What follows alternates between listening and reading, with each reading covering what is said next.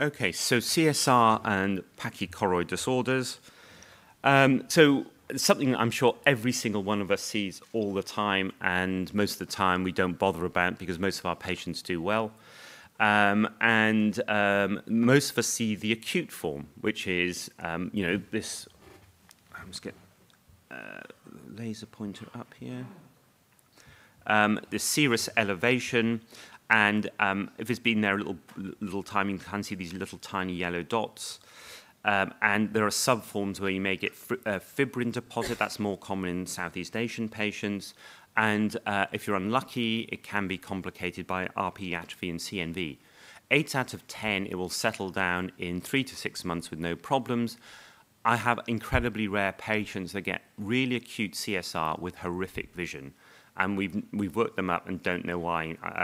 There's a small subgroup that with very acute classic CSR can do badly and we're trying to work out why they do this. Not a new diagnosis, like most things. And in the acute form, if you look at them, if you do the dense OCT, you'll probably find a little elevated bit of RPE, which is here. And that corresponds to usually the leaking point. It's either the ink blot type or the smokestack type. This is the more common ink blot type. And you can kind of work out where the leaky point is just by looking at the OCT. And you can look at the shallow PED. It's often incredibly shallow separation between the RP and Brooks membrane. And again, this is Don Gass's drawing. Pre-OCT, the guy's a genius, isn't he? Look at that. That's like 25, 30 years ago. No matter how good anyone in the current era thinks they are at medical retina, you go back and look at the gas and you're just humbled every single time. So this is Don Gass's drawing, this is the OCT, and this is the fluorescein. So you can kind of almost work out the leaking point just by looking at the OCT. And there's the ink blot variant, and then there are other variants of the form that you get in pregnancy that you will usually resolve. Make sure they're not hypertensive. Obviously, malignant hypertension in pregnancy can cause serous detachment. So that, and then there are the bullous form that's highly unnerving, where you get really, really aggressive, massive detachments in the retina. They often end up in my institution between my oncology colleagues, my uveitis colleagues, me, and some of them even end up getting biopsied because you basically are diagnosed with exclusion. And eventually you hope they settle down.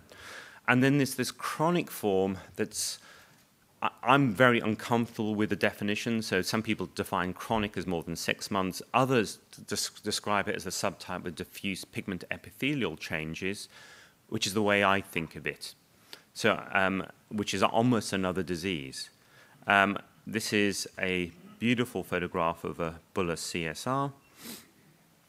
And originally, all of these entities were defined on fluorescein, colors, and then ICG. With ICG, you'd see dilated choroidal vessels, which was difficult in the pre-SLO days, and it was often this hyperfluorescent ICG plaque that you got in the late frames. Now that if you have a SLO-based ICG, you will actually see the plaques, but also in the very late frames, but also quite dilated choroidal vessels.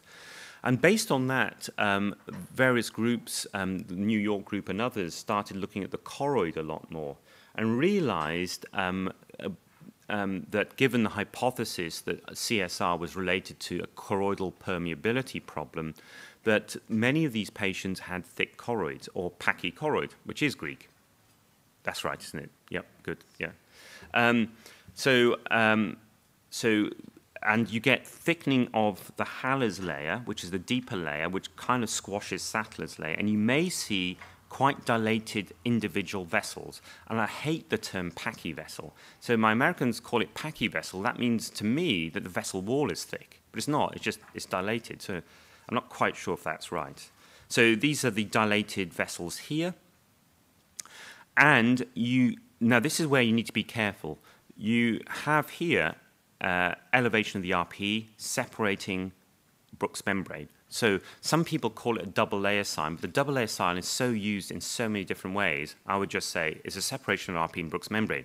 Now I showed earlier that that could be the focal point of where the leak is.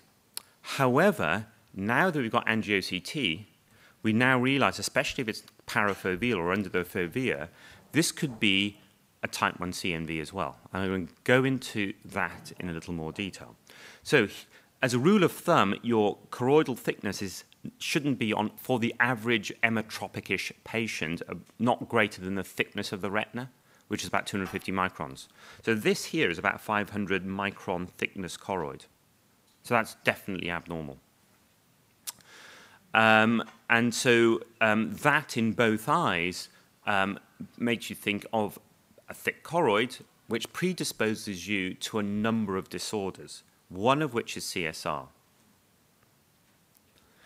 In patients who have CSR in one eye and a thick choroid, we've all known, when you do the imaging, you have changes in the other eye.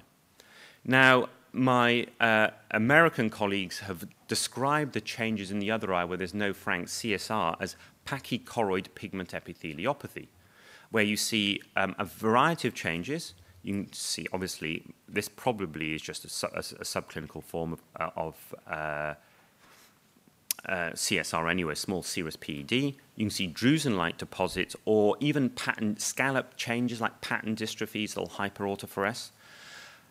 The hypothesis from Bailey is that this is a pigment epitheliopathy primarily derived from having a thick choroid. The counter-argument is, how do you know they've not had CSR that's just resolved? Because it resolves in 80% of the cases, and it could be asymptomatic because it's extrafoveal. And we know when it resolves in the eye you're observing, you'll get these changes anyway. So I'm not totally sure if this is a separate entity or just the after effect of having CSR. So when CSR resolves, you often get localized drusen deposition. So I often get patients referred who are 45, oh, they've got AMD because they have drusen. But if you look, the drusen are absolutely localized in one little clump and they have a thick choroid. So I say, well, you have drusen, doesn't equal AMD, and they're largest drusen, but they're all in one clump. Everything else is normal, and you have a thick choroid. This may be resolved CSR. So, pachychoroid pigment epitheliopathy.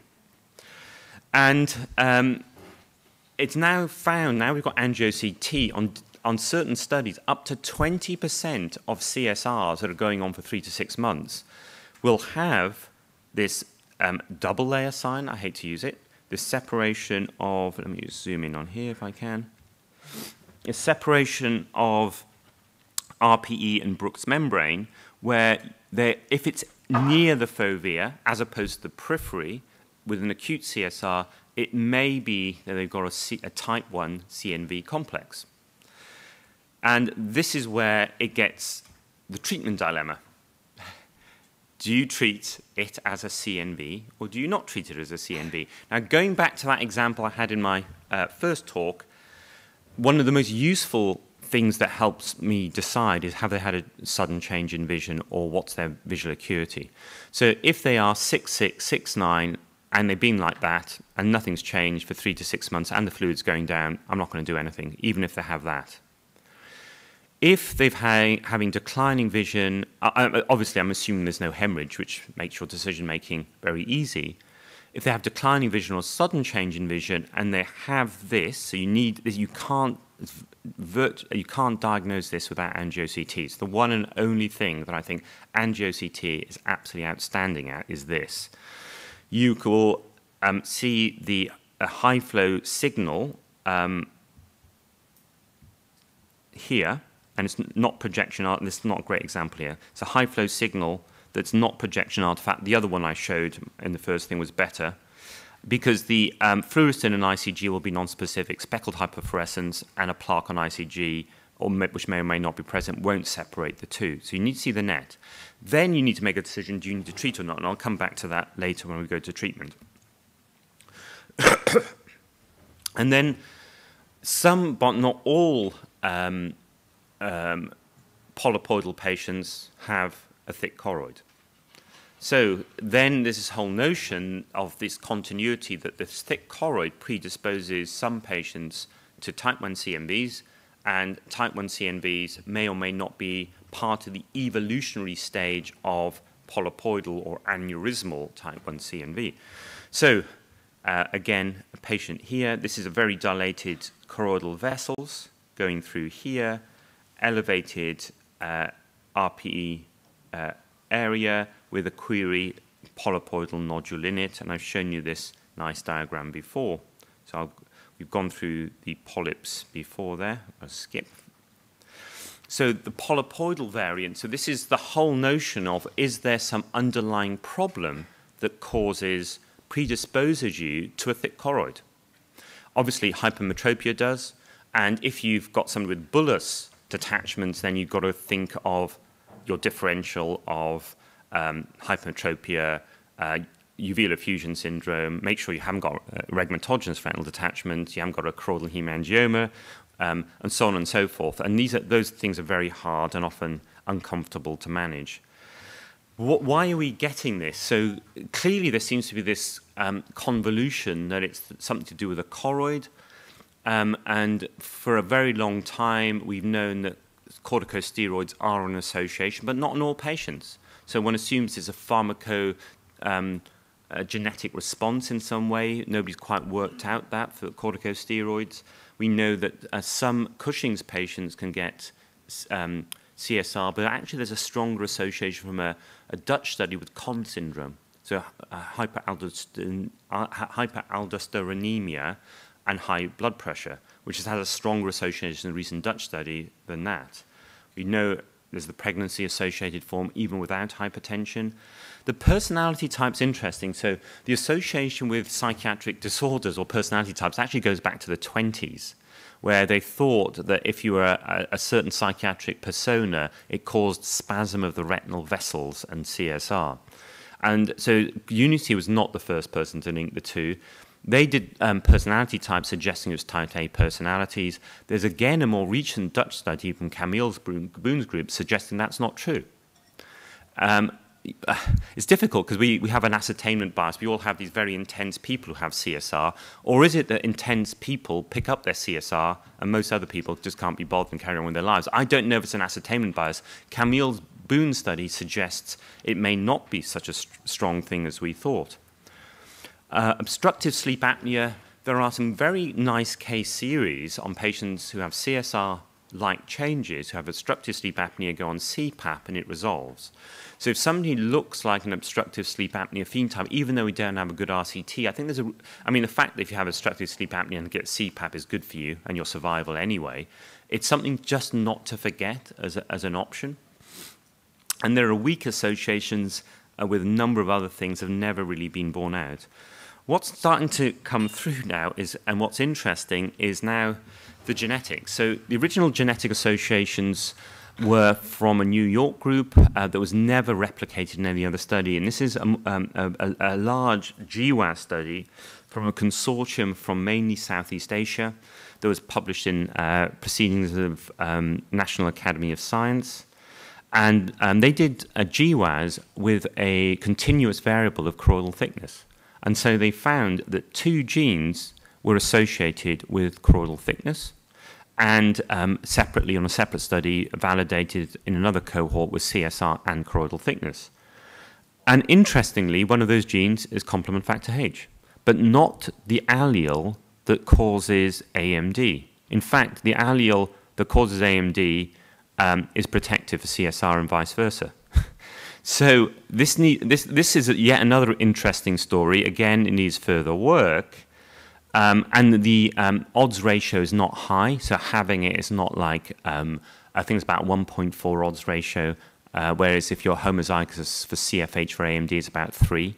So it's not a super strong effect, but it's on replication cohorts. So there are familial CSR cases, patients, but it's not that common. It's not as common as AMD, but interesting. And there's another VIPR2 gene. Again, we don't know fully what that does. So we're now starting to unravel some of the understanding which may lead to novel treatments. So treatments, what treatments have we got? So observation. If it's, assuming the other eye is good and it's a classic acute CSR and the vision's not too bad, then sit on it. Most of them resolve in 3 to 6 months. Obviously, check and remove provoking factors if they're corticosteroid users. Obviously, if they're severe asthmatics, you don't know for sure if the steroids are the provoking factor, and you don't want to end up having status asthmaticus in there. So you need to have an honest discussion. And I've got patients with really severe asthma where you write to the respiratory physician and just all you can do is explain, is there any reasonable alternative? There are some new incredibly expensive monoclonals for asthma, but you need to go through an academic asthma centre to get those in the UK if they get very bad CSR. Remember, very occasionally you get Cushing's. Anyone that's atypical, hypertensive, has a Cushingoid phenotype, I consider testing, but you can't just do a random cortisol, even a 24-hour urinary cortisol being caught out with. It can be normal and not hit the abnormal range. So I've got to the point that if I got a strong suspicion of Cushing's, I actually refer them to an endocrinologist, because the ultimate test is a dexamethasone suppression test, and if you get it wrong, that'll worsen their CSR because you're giving them dexamethasone. So it's actually a slightly difficult diagnosis. And you can do simple things like if their visual field seems incongruous with the CSR, make sure they don't have a bitemporal hemianopia because they've got a pituitary tumour, which we have picked up in the clinic. So these are incredibly rare. And it's not that you should worry about that for every patient, but the trouble is, because CSR is so common, we switch our brains off with it. And so I try and ask filtering questions at their first visit, just to make sure, i.e., they're not 25 on 3 antihypertensive agents and so on and so forth. So the first patient I got really caught out was the patient I inherited from my senior colleagues, who was already under an academic hypertension unit at another hospital on 2 different antihypertensive agents. And because he was under the physicians, we thought, oh, that's fine. And we actually even did a 24-hour cortisol because he was young and I think it was normal. And because we'd seen him for years, he had really bad chronic CSR. We kind of switched our brains off and gave him PDT, and it responded. And then about 2 years later, he pitched up looking completely different. And he said, oh, we went back to a new registrar in the hypertension clinic who himself had CSR and said, you look like you have Cushing's. And you had a pituitary tumour and massive, really high cortisol levels. So not that you should react to the one case you see in your lifetime, but you get slightly nervous when that happens.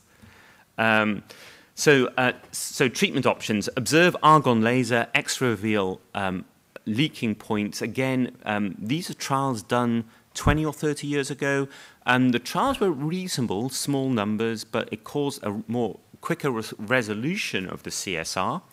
So instead of taking 3 to 6 months, they kind of cleared up in 8 to 10 weeks. But in long-term follow-up of those small studies, the vision was about the same.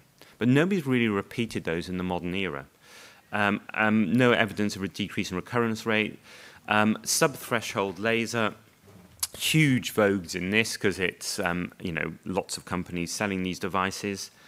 And there finally been a really nice RCT run by Camille Brune's group. I think Camille was the lead on this multi-center study called the PLACE study, which was half-dose PDT versus sub-threshold micropulse, and showed that the half-dose was far superior in terms of resolving the subretinal fluid and improving the visual acuity. Remember, natural history is pretty good in these patients as well. So half-dose PDT, and the reason they compared it to half-dose PDT is that we've got a number of small RCTs all consistently showing, compared to sham PDT, whether you do half-fluent or half-dose, you get a similar benefit compared to sham. So the kind of take-home numbers are about 8 out of 10 patients with 1 or 2 half-dose or half-fluent PDT treatments, the fluid will resolve. The average visual acuity will recover about a line, and if you don't do anything and it's persisting more than 6 months, the average visual acuity will drop about a line. So those are the sort of numbers I say to the patients. And these are just summaries of the some of many PDT studies, all by and large going in the same direction. So mineralocorticoid antagonists. So Francine Baer-Cohen, who's a uveitis specialist, who was in France, then Switzerland, back in France again. Did lots of animal work looking at fluid mechanism, transport mechanisms in animal models, kind of observed that sort of mineralocorticoids seem to be important in fluid movement across the RPE, and therefore kind of started the whole vogue of mineralocorticoid antagonists. There's loads of studies kind of going in both directions. Most of them suggest a benefit both for acute CSR and patients who don't respond to PDT or have chronic CSR. And it's very difficult, given the natural history, to say they're definitively good. So when I was in as a consultant after 3 or 4 years, many of my fellows went back to Canada and they emailed me saying, "You're crazy, you should all be doing Avastin for CSR. We've been giving it and they do great. The majority of my patients get better." Yeah, because the natural history is 80% get better. If you inject them, they're going to get better. So I think it's a hard group to do trials on. And I'm not saying it doesn't work. And if you can't get access to PDT, given it's a relatively benign drug, and I'll explain about the drugs in more detail, it's something of an option, but I'm very honest with the patient about the lack of robust evidence yet.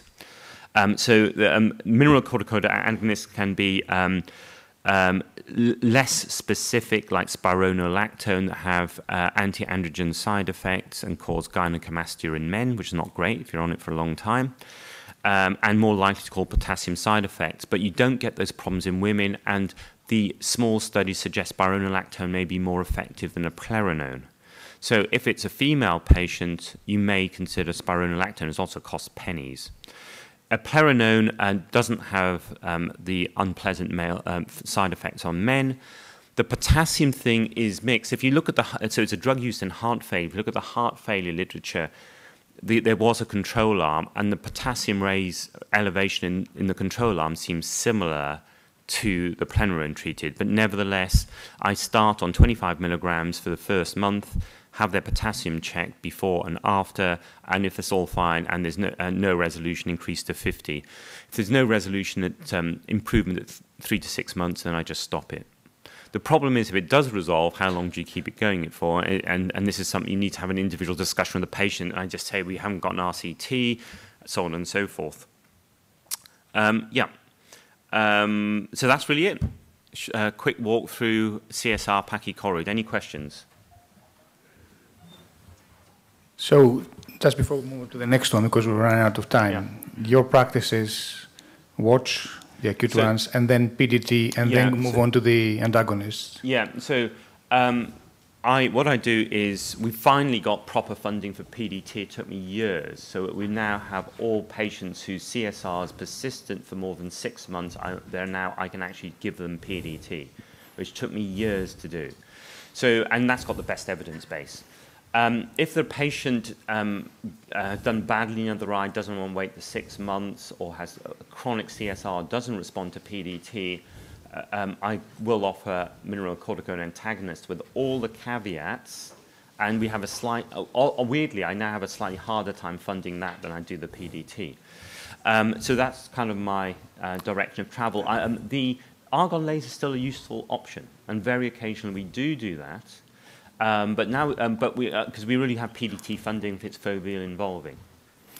Do your PDT machines still work? Yes. They're still running? It's still eccentric. Can you fix them? It's still the eccentric. We have 2, and they're gold. And my oncology colleagues, where's Mandy? No, he's not here. My oncology colleagues now increasingly try and poach them off me. Okay. So no, we absolutely make sure they're working. They're actually being used more than they have been for years. Okay. Yeah. And you're using half dose or half? So we were using. So I'll explain. I was. What is a half dose and what is I'll half explain. fluence? Okay. So there are 2 ways you can do this. When you do the PDT, the nurses have a normogram that when we did PDT for. Yep. Okay. Okay, I'll come to that. Ask me in a second. And you got 2 minutes to finish, then we'll move on to the next one. Okay. So you get a normogram, and you put in the weight and height, and it gives you the dose of verteporfin to mix with the saline to make up the syringe. You just half the amount of verteporfin you put in. Then there's half fluence, where on the machine you have to change the settings, which are normally 50 joules over 83 seconds to 25 over 83 seconds.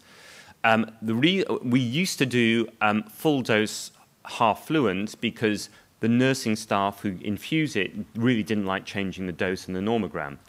Our funding that we've got now is half dose because we can actually treat 2 patients within 3 hours of opening a vial. And part of our deal was we can treat more patients, therefore drop the cost. So we're now doing half dose. But if you look at the evidence, they come to about the same thing in the literature. Oh, yes. Oh, ICG. So the problem is, if you look at all the trials, they all say, oh, you've got to use ICG-directed PDT. The problem is, unless you use an SLO-based ICG, if you use a normal digital photograph, seeing a hyperfluorescent plaque is nigh on impossible. It's kind of diffuse. And even on an ICG, you may not see it. So I like doing it because of the differential of polyps, and I just like, before I commit a patient to treatment, and I'm in an academic centre, that I have the luxury of being able to do that, I like doing the ICG before treating every patient. But I think if it's a barn door CSR, and you have autofluorescence is quite useful because you can see areas that are abnormal. You may feel, I think it's not unreasonable, although my Southeast Asian purist colleagues may argue with me, just to treat what's present on the OCT and on that. If it doesn't respond, then probably you ought to do it. Yeah. Yeah.